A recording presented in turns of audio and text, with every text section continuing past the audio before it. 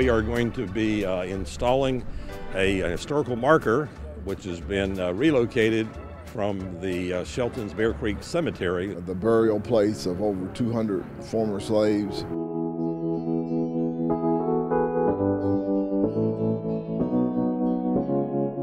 We got that historical marker dedicated on February 17, 2000. Because of a lack of easy access to the cemetery, folks who are supporting the cemetery and have relatives there were very concerned that a lot of people wouldn't know about it.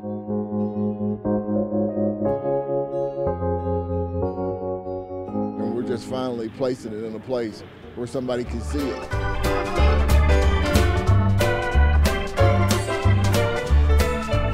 Today's a happy day for me, and I pray that God will allow a lot of people, long after I'm gone, to see this marker that we're placing today and to never forget. Well, I think it's very exciting. A lot of people don't know the early history of this area. Today just is a very joyful day to me.